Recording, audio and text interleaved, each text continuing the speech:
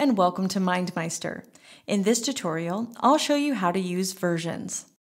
This feature enables you to review all the changes made to your map in chronological order, see who added what and when, revert to a previous version of your map, or make a copy of a previous version as a brand new map. To access versions, click on the info icon in the top left corner of your map. Then click Versions. Here, you can now see the entire changelog of your map in reverse chronological order.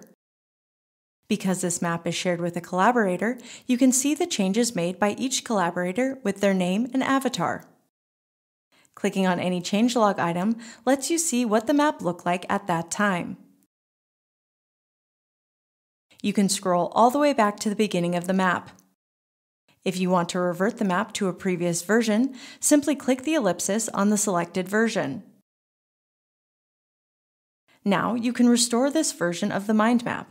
By clicking Restore this version, you will get a notification asking if you want to restore the map to the previous version.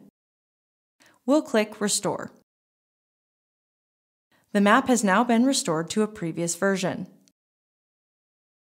If you made a mistake and want to go back to a more recent version, it's easy to do as all map versions are viewable from the Version panel. In the Versions panel, you can also make a copy of a previous version of a map. To do this, select Make a Copy.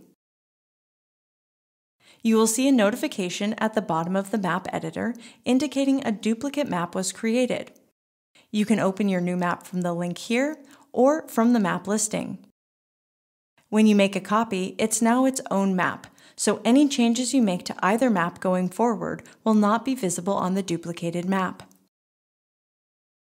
So that's it. Now you can view all the changes made to your mind map, restore a previous map version, or make a copy of your map all from the Versions panel.